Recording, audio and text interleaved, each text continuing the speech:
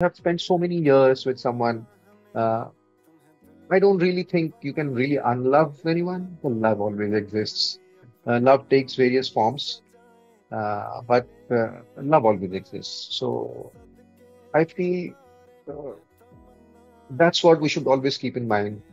And it's not about a new hope or a new ray of hope, or you put or starting afresh or starting anew. It's not about that. It's about taking if there have been something which is not really a pleasant thing that has happened in your life, taking it in your stride and move on and continue to believe that if you have liked someone at a certain point of life, you will like that person irrespective of what.